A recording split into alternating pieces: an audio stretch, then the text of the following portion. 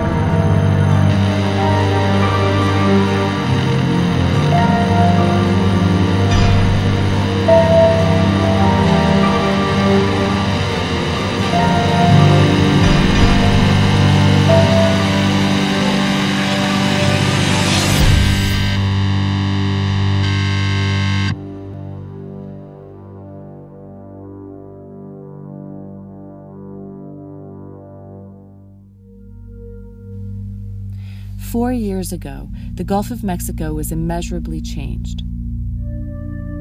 Bands of oil sheen still drift along the sea and coastline. We have been continually altering the seascape in the Gulf for many years. Today, the Gulf of Mexico is a virtual city of oil and gas platforms. They stretch farther than the eye can see, eclipsing the horizon. Whether the Gulf will ever recover still remains a mystery. How we got here is not.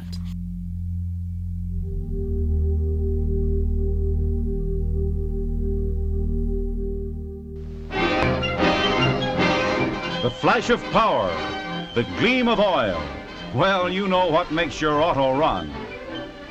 For millions of years, this source of power slept peacefully in the dark recesses of the earth until modern magic loosed the liquid energy from its subterranean prison. Great areas became forests of... Second only to taxes, oil is the greatest revenue in the U.S. Treasury. In 1896, the first offshore drilling rigs were established on the continental shelf near the coast of Santa Barbara, California. In 1969, Santa Barbara experienced the worst environmental disaster of the time. Over 2.5 million gallons of crude oil gushed into the ocean after a blowout at an offshore drilling rig. Over 100 miles of pristine California beach were littered with oily dead birds and marine animals. After Santa Barbara, the nation was divided into pro-offshore drilling and anti-offshore drilling. The debate became so contentious, it even became a campaign topic in the 1988 presidential election. Little did we know what was waiting for us just around the corner in March of 1989. The worst oil spill in this nation's history. It took place on Friday when a supertanker owned by the Exxon Corporation hit a reef 25 miles off the port of Valdez. By today, 10 million gallons of oil covered 100 square miles of ocean.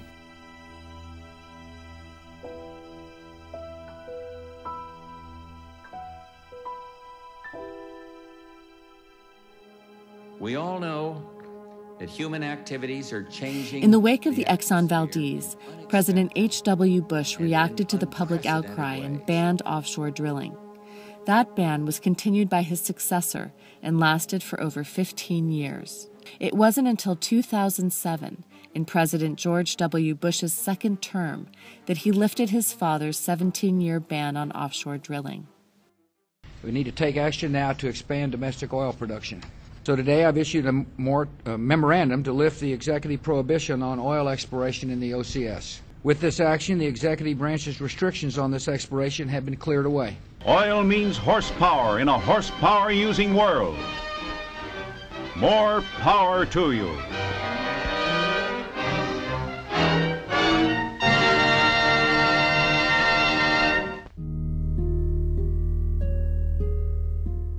I'm Bonnie Shoemaker. I'm a PhD physicist from California Institute of Technology. I brought my little plane out here in April of 2010 after the BP spill to see what I could do to help. The scientists that I would take out, they were absolutely changed once I took them out there in the plane and they saw with their own eyes that we were flying over miles and miles and miles of nonstop oil. That's when they realized that this is really bad. We've probably single-handedly done the most to force accountability on these guys. Because when I come back from every flight and I report, I put in 20 NRC reports, the Coast Guard has to answer. The gas company has to answer. You know, so it's like, oh God, she flew again. No, here we go. That was not pretty what I was showing. Even around the BP site, the Deepwater Horizon, there was extensive sheen, continued leakage into 2012. And I'm not sure that anyone else was monitoring that. That cost them a lot of money to go out there and fix that. If nobody bothered to notice it, they wouldn't have had to do anything. So I was not popular. And what's wrong with letting people know the truth?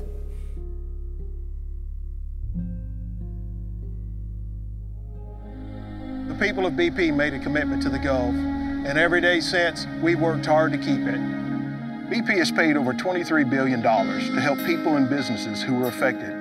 We're paying for all spill-related cleanup costs. Today, the beaches and Gulf are open for everyone to enjoy. And we're making sure people know that the Gulf is open for business. The beaches are beautiful, the seafood is delicious. Last year, many areas even reported record tourism seasons. I was born here. I'm still here, and so is BP. We're committed to the Gulf for everyone who loves it and everyone who calls it home. Unfortunately, things for the commercial fishermen in southeast Louisiana is not as good as those BP commercials would have you believe. My shrimp production is down, still down, between 40 and 60% in my area. I've been making a living in Lake Bourne myself for 29 years, running a boat. I can't do it anymore. My oyster production is down at least 93%. In the last 4 years, I might have sold about 1,500 sacks. In 4 years, I used to sell that a week. That $240 million worth of BP commercials has a lot of people believing that we're okay. We're not. People are losing it because they can't do what they want to do for a living. So you get a choice, well, let's go do something else. They give you an option. We'll retrain you. I say, what you going to retrain me to be, a brain surgeon? Or a cable installer? Either one of them sucks.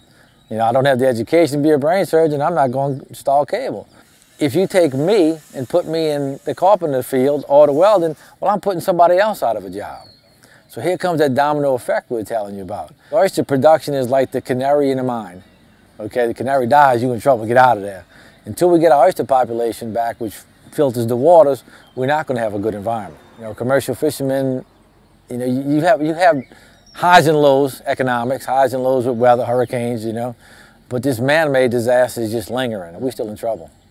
The spill has brought light to a lot of the issues in the Gulf and all of the ancillary businesses, family fisheries, docks, the marina, the ice houses, the transportation companies, people who provide snacks and groceries to stores. All of that is a direct reflection of what can happen when things cease. After the oil spill, you know, they shut recreational fishing, they shut commercial fishing, and that just, you know, that killed everybody in this part of the world, really.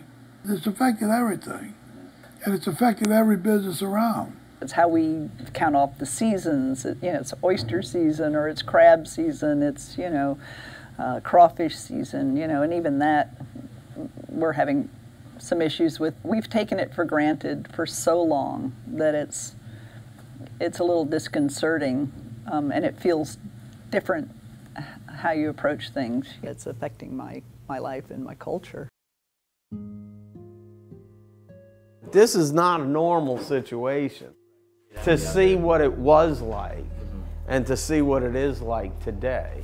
My name's Al Sunseri. I'm co-owner and president of P&J Oyster Company. Been in business here for 138 years. With my brother, we've owned the business since the mid-1980s. This shucking house has been in operation since 1921. You'll see today that there's no one in here. We'd have 4 people here, 6 on that side, and 7 over here. We'd chuck 120 to 140 sacks of oysters a day. Now, you know, if we do a third of that, that's plenty. We're having to get what we can, and that is of higher quality, and it's limited. We're not going to just sell anything. We're not going to do it under our brand. We've been doing this for 138 years. To do something that's inferior wouldn't be the right thing to do for our family's business. Well, I used to get very emotional talking about this, but have began to be able to compartmentalize the whole thing and not think about it, because the people that worked out here and processed our oysters we all grew up with. This cooler used to always be filled up with product. I got a few shells. That's shells that we shucked over the last 10 days. Louisiana used to produce 40% of all the market oysters from their public oyster grounds. Public grounds used to produce almost 100% of all the seed oysters. And since the oil disaster, those areas have been non-productive. More and more processors like ourselves have gone out of business. And as time goes on, there's going to be less of us doing this because we can't hold out. We haven't received anything from BP. We've been able to go through all those years of operation. Our families have gone 5 generations now through all those different ups and downs, the wars, the natural disasters, and this man-made disaster is about the biggest hurdle we've ever had to overcome.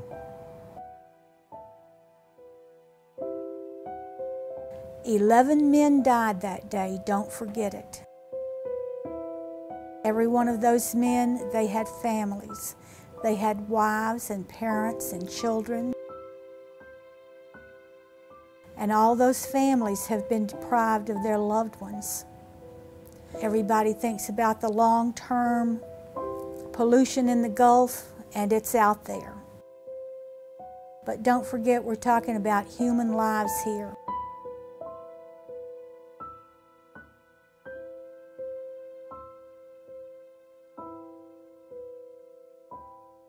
The industry over and over again has proven itself to be exceedingly irresponsible. Irresponsibility includes covering up how much they pollute. BP did not want any outside help. And expert outside help from around the world was offered and rejected. And the reason they turned them down is because they didn't want anybody to know exactly how much oil was being released from that explosion.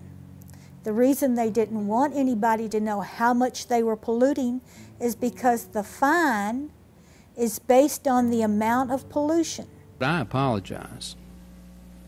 I do not want to live in a country where any time a citizen or a corporation does something that is legitimately wrong, is subject to some sort of political pressure that is, again, in my words, amounts to a shakedown. Local communities and those who joined the response team to help with the cleanup have not recovered. Their communities have not recovered. For them, life as they know it has changed indefinitely. They may never get their lives back. They was letting people swim in the water right in front of me, the dispersants. They were spraying all the animals were trying to get out the water. These animals was alive. Well, these suckers was crawling out the water. Crabs, mullet, flounders, shrimp, everything. 2010 in May, I went to work with BP, and the tragic started in my life. So on the 3rd week of the program, I fell out. Bam! I had to go be rushed to the emergency room. I'm puking, throwing up, shitting on myself, bleeding out my ass. So he said, "Son, you've been chemically poisoned." He says, "Why ain't y'all got y'all's respirators on?" and y'all's suits and y'all's tape around y'all's boots and gloves and your eye contacts and your stuff. I said, they never give us any. He said, y'all shouldn't even be on this water, man. So I went back and told my supervisor. We pulled blood out of me and my wife. My wife's got secondhand exposure. So I went back and told my supervisor that what this doctor told me. He told me if I said anything else, I'd be terminated. In 2011, I was exposed to it. Well, by the fall of 2011, I was so sick, and it wasn't just this net, it was all the nets that I was coming across. It goes through these nets, and that dispersant sticks to everything it touches. It sticks to the needle I'm sewing on, it sticks to my hands. Like I said, it sticks to my shoes, and I'll walk in the house, and it's sticking to the floor. It followed me inside and exposed my family. 80–90% of my business was repairs because fishermen don't want new trawls every time you turn around. They rip a hole in one, they want somebody to fix it. My business has went down because I no longer handle any kind of used commercial gear coming out of the Gulf of Mexico. You want something new? I'll make you something new. Used, you have to find somebody that's willing to touch your net because I don't touch them anymore. I know it's toxic. There's two kinds of people, the ones that get sick and the ones that are going to get sick. There's so many different things wrong with me now I never had problems with. I've lost faith in our system. I think our government is prostituted itself. The people's health should have been first. People like myself, older people, we should have been given some kind of warning. They made victims of victims. I was recovering from Katrina. But I'm not going to recover from BP. There's a human health crisis raging in the Gulf. I don't think a lot of people know that, but it's true. There are thousands of people who are very, very sick.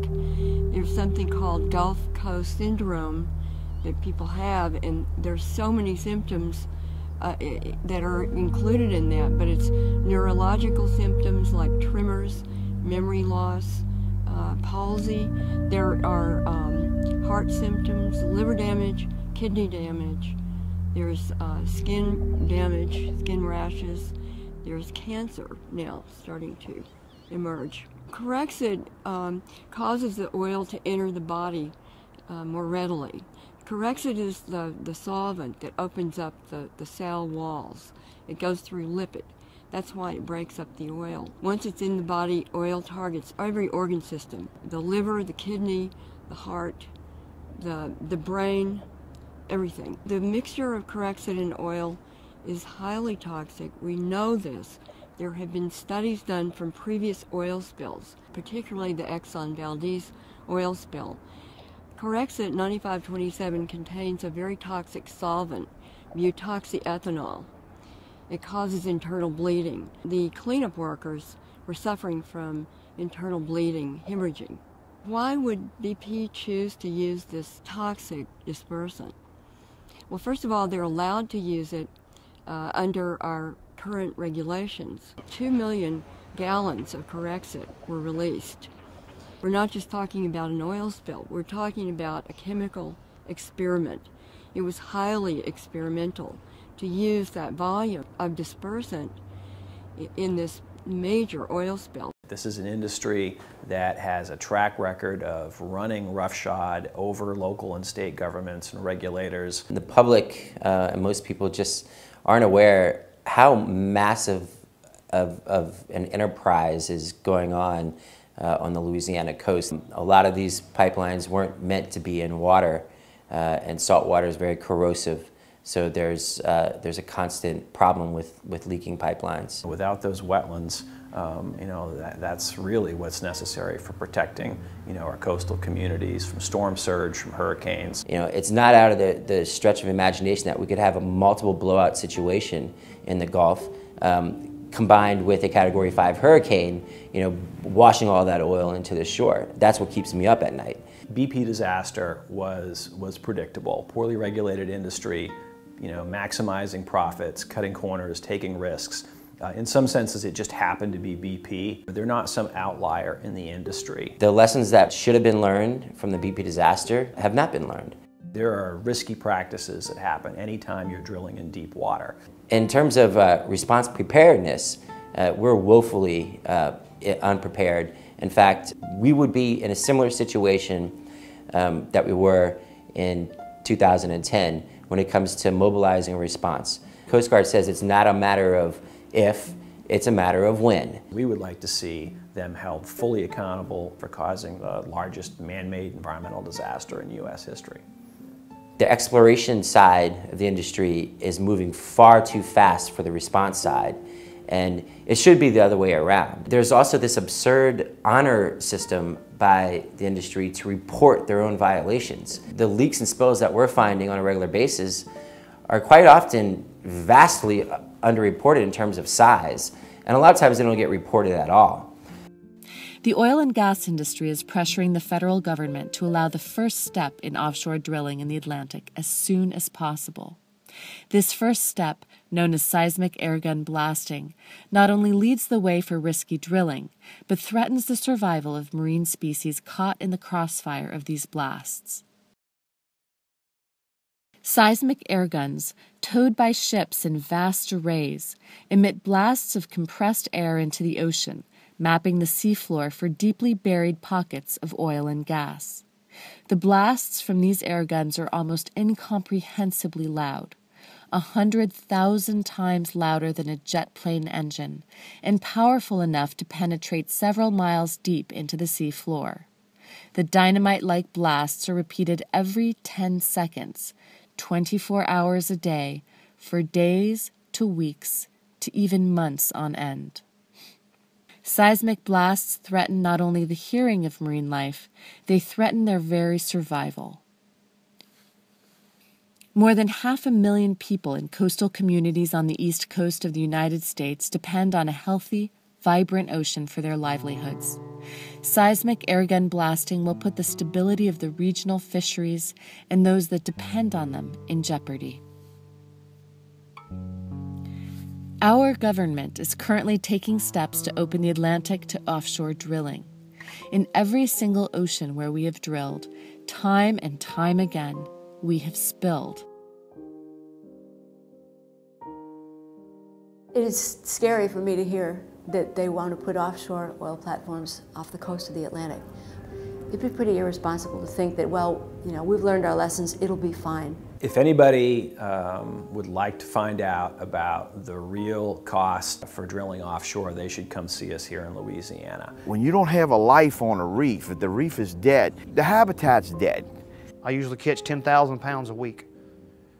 We're down to 3,000 pounds a week. It's not going to be pretty.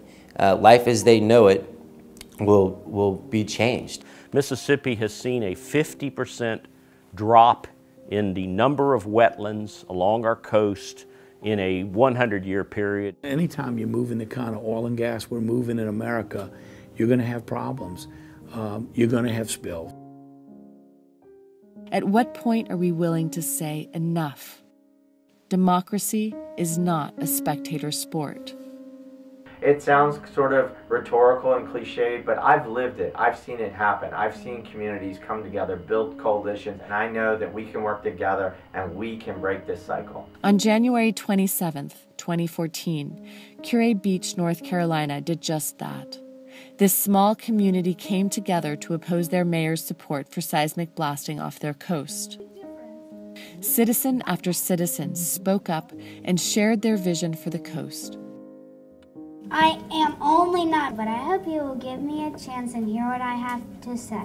I hope that you will think again about seismic testing off our coast.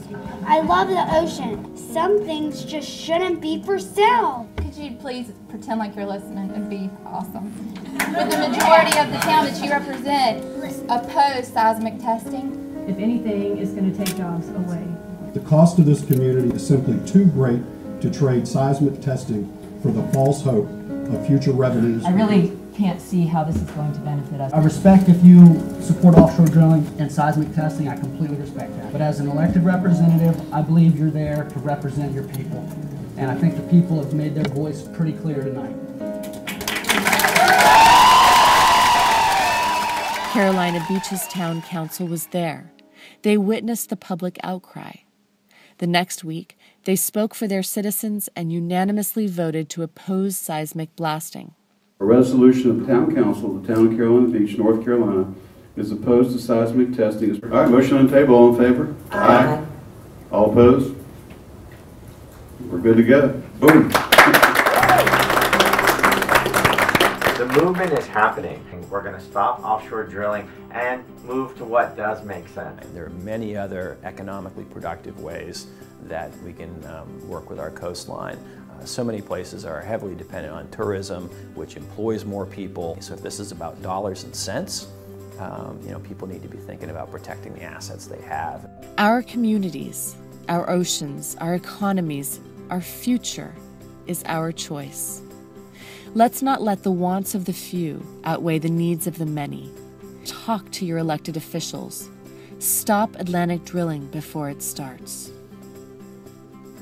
Join Oceana and those who have already taken action and visit www.drillspillrepeat.org. Politicians that represent us need to make sure that whatever's going to happen is done in a manner so that the people are protected, because that's what their responsibility is to us.